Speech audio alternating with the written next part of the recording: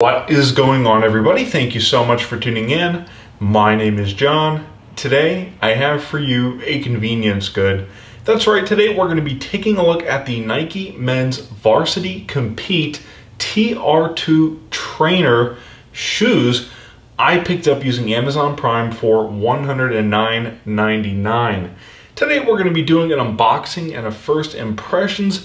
What caught my eye about these sneakers is at first I thought they were boots, like a pair of Merrells, for example, like for just wearing with jeans like during a cold winter month. Now I know it's not cold or during the winter, but we are going into the summer, so a lot of those things left over from last season are going to be on sale, they're going to be available, there's going to be clearances, but these aren't a pair of boots, like a pair of lightweight boots, like a pair of Merrell shoes, for example. They are trainers for the gym, but they do have this interesting look, like I said, that makes them look like a boot, that makes them so much different from other trainers on the market, and that's the reason why they caught my attention. So, also before we get into the unboxing and first impressions, I did pick these up in a 10.5. I can actually get away with wearing a 10.5, even a 10, so really, I don't expect these to be all that bad, and most of the time on this channel, when I review 11.5, 12 size shoes, they tend to be just a little bit too big anyway. So I think a 10.5 is going to work out well here. You're going to see what these look like on my feet once we get towards the end of the video, after I've pretty much taken these out of the box and gone over all of their features. So be sure to stick around for that. For now, let's go ahead and get into this unboxing and first impressions. Okay guys, so this shoe actually reminds me of the Nike Livestrong products, like back in the early 2000s. That brand, I think, was sort of a brand of Lance Armstrong, the famous cyclist. Well, as you might remember, all of those products had yellow in it with Livestrong written through it. It could be a combination of white lettering or black lettering. It could have been etched into like a wristband, for example, which were extremely popular when I was a kid. But ever since that brand fell by the wayside, Nike products with little streaks of yellow in them sort of fell by the wayside because that brand itself fell by the wayside, and I think took everything sort of downhill with it. But as you can see, I think everything has sort of cleared itself up and buffed itself out because Nike has brought back officially yellow accents to what would otherwise be a pretty bland shoe. Now, I did feel a sense of pride wearing Livestrong Nike items, even though I never wore them often. I only had maybe 1 or 2 items. I did feel like they were premium. These do not feel premium. I think a little bit too overpriced. I don't think I would pay $109 for these. Just looking at them, you get this gray part of the sole to match the upper, but then you can pretty much see where it turns into all mesh here. Again, the styling is so unique here because it's all layered. So you get the mesh at the bottom, you get the paracord or the parachute cord style at the side of the shoe stitched down over the mesh, and then at the very top of the parachute cord is a Nike logo sort of stamped down over everything. Now, just to show you the inside of the shoe again, you do not get the Nike logo on the inside of the shoe at the center, but you do get it actually at the back of the inside of your heel there. So you can see you get a Nike check on the inside of the shoe there, which I like.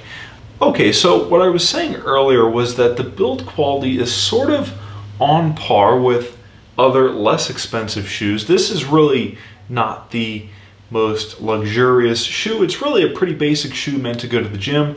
But like I was saying, this shoe does excel above those other shoes because Nike themselves just add a little bit of panache and a little bit of fanfare and a little bit of fun to all their products because they really have been doing this for quite some time. And I think you can actually see that here in this shoe. What's really cool is they've taken some of the verbiage off of their t-shirts, which they're very famous for, and have actually placed it on the back of a shoe here. So, and then it also says Varsity Compete Trainer, training established 1987, and then you get the company motto at the bottom, just do it. So different from a running shoe or a basketball shoe or a tennis shoe is the fact that it is a flat sole and that it does have nodules. So it almost actually looks like a golf shoe without the larger cleats on it, but it does in fact have a very flat foot with very minimum flexibility in the front of the shoe. It's lightweight, but it doesn't have peaks or valleys or grooves like a running shoe would, for example. Say if you were running through the rain and you needed to gain more traction and push water out off the side of the shoe. This shoe does not have that capability. This is something you're going to want to wear within a confined space, doing jumping jacks and burpees and push-ups and sit-ups and working with exercise balls and doing all kinds of workouts if you're into CrossFit or any other type of training. Maybe you're an athlete, a basketball player, a football player. You know, you're doing high jumps and you're running around a track and it's hot. Those are not things you want to do in a tennis shoe or a basketball shoe. And last but not least, what I actually appreciate about this shoe, and really does actually make me wonder why something like this is $109 and not just $60 or $70, is these laces here. So you can see they're just plain black generic laces. They don't have any yellow in them. They don't even have the Nike logo in them. Just a little bit disappointing. I think they could have at least thrown a yellow Nike check or Nike logo on the tips of the shoelaces. Okay guys, so now that we've done an unboxing and a first impressions and I've taken you around the shoe, I've showed you some of the features of it, some of the design characteristics of it, we still don't know what exactly the shoe fits like. We don't know what it's going to look like with a pair of gym shorts. We don't know what it's like to walk in it. So we're actually going to do that next. We're going to try this on. One thing I want to keep in mind here before we get this on our foot is that it is a 10.5.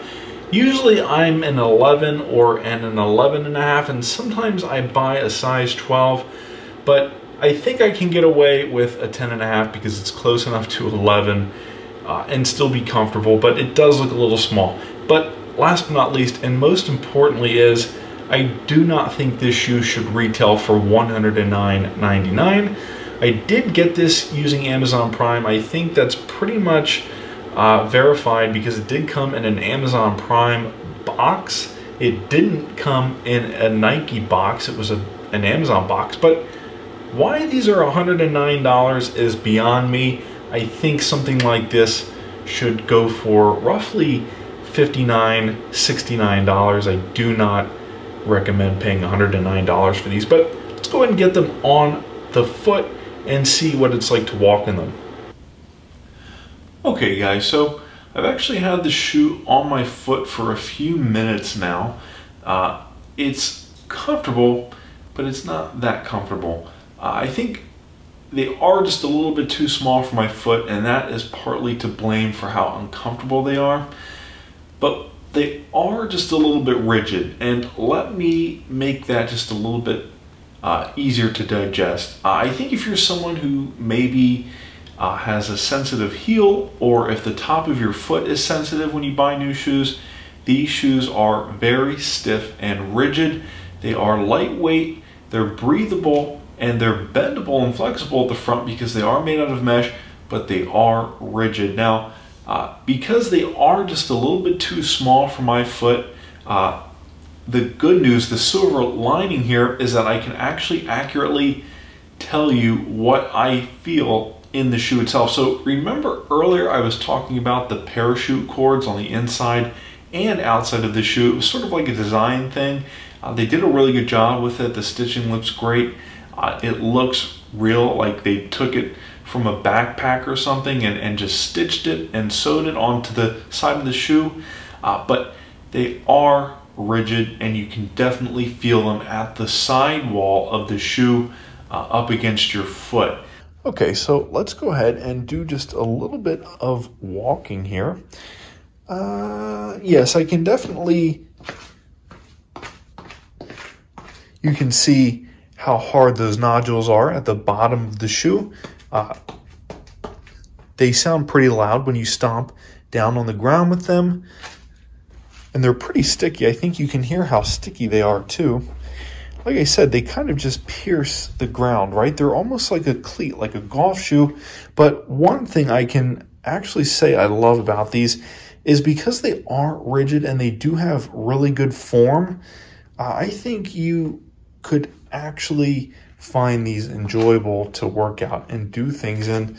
They are really supportive. Anyways, guys, that has been an unboxing and a first impressions of the Nike Men's Varsity Compete Trainer shoe I picked up using Amazon Prime for $110. Because I picked it up using Amazon Prime, that does make it a convenience good. I really hope you enjoyed this unboxing and first impressions. We talked about a few of the things that I liked about these shoes, as well as a few things that I disliked about them. We talked about the brand. We talked about what made them unique, I think. We compared them to sneakers and tennis shoes and basketball shoes as well. Also, please keep in mind that any complaint I had in the video was because these are a half a size too small. And last but not least, do not pay $110 for these shoes. I think you can get them much cheaper. The build quality is fantastic, but the style and the attention to detail is not at $110. I think these shoes should retail really for $59 or $69 respectively. The color is great.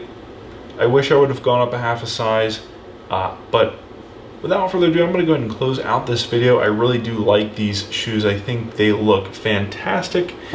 They have unique styling, sort of like a Merrell, but they're not a walking shoe. They're a trainer, not a running shoe or a tennis shoe. Anyways, guys, my name is John. Thank you so much for tuning in. I really hope you liked that video. Hit that like button if you did. Subscribe, hit the bell icon, and also share this video with a friend or a family member and tell them we review items from Target and Best Buy and Dick's Sporting Goods and the Home Depot and Walmart and a myriad of other locations as well, the Apple, everything. We do it all. So without further ado, thank you so much for tuning in. My name is John. I will see you in the next video.